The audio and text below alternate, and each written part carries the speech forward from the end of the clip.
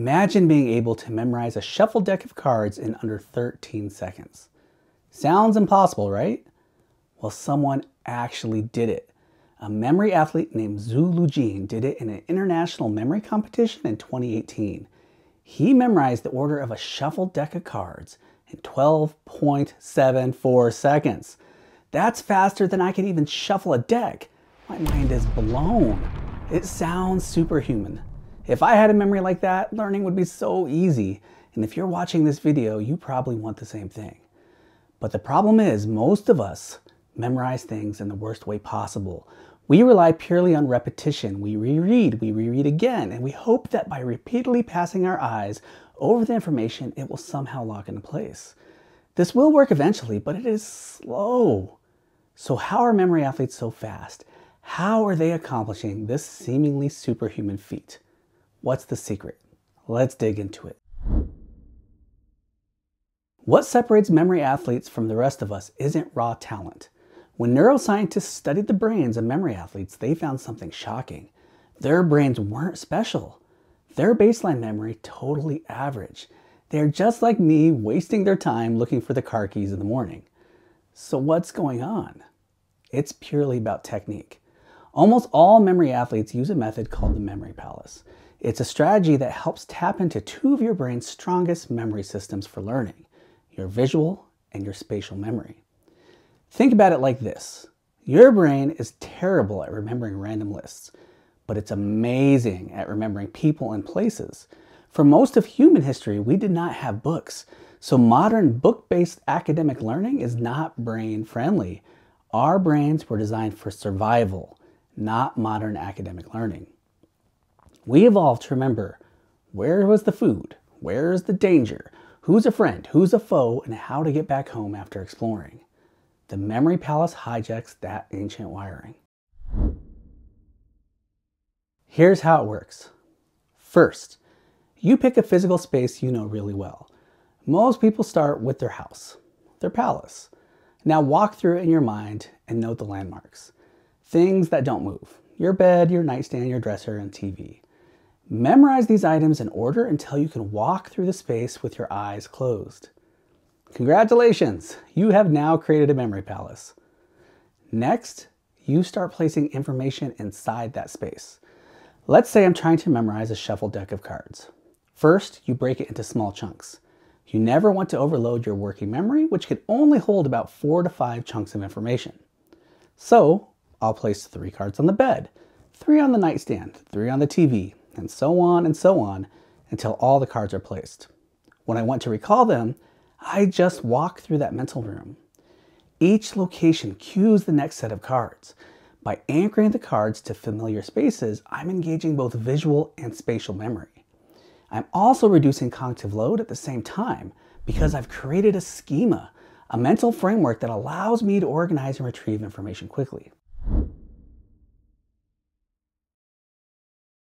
Memory athletes take it a step further with something called the Person Action Object, PAO system. They assign a person, an action, and an object to every single card. For example, the first 3 cards in the shuffle deck are Queen of Hearts, Taylor Swift, singing grass, 6 of Clubs, Miley Cyrus dancing on a wrecking ball, Ace of Spades, Mickey Mouse biting a hot dog. Now we are going to use the PAO system to create an easy to remember visual image. You combine the 3 cards by taking the person from the first card, the action from the second, and the object from the third. So now you have Taylor Swift dancing on a hot dog. Then you place that crazy mental image on a memory palace landmark, like your bed. So now, in your memory palace, you have Taylor Swift dancing on a hot dog on your bed. Ridiculous. Absolutely. Impossible to forget? Yeah. Honestly, I almost regret teaching you this because now I know that you'll have a hard time forgetting that image. I'm sorry, but that's also the magic of the memory palace. Here's why it works. It chunks information into vivid, story-like scenes and organizes them spatially, the way we naturally learn. Instead of remembering 52 disconnected cards, you're remembering a handful of vivid scenes in familiar places. This drastically reduces cognitive load and plays to your brain's natural strengths. Its incredible ability to remember stories and visual details. I bet you can tell me the details from a movie that you watched years ago. Our brains are built to handle this type of information. The result is an ordinary brain doing extraordinary things.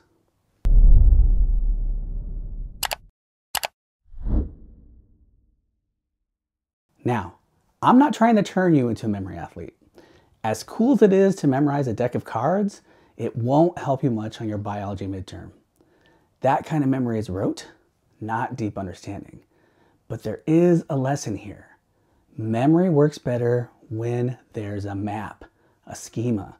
When you give your brain structure, a framework to anchor information like visuals, spatial context, or a story, you make learning stick. The memory palace is a beautiful example of this principle. When you build a study guide, you are building a version of the memory palace. Instead of furniture, your landmarks are key concepts. Your job is to map those key concepts into a big picture, a mind map of core ideas. Once you can see the big picture, then in future study sessions, you begin to layer on more details, layer after layer until you have a comprehensive understanding of your topic. Learning moves from simple to complex. But the issue is that in our information-rich world, many students jump right into complexity in an effort to learn quickly, but it has the opposite effect. It completely overwhelms their brains and results in cognitive fatigue. And this causes those students to quit in frustration because they don't get it.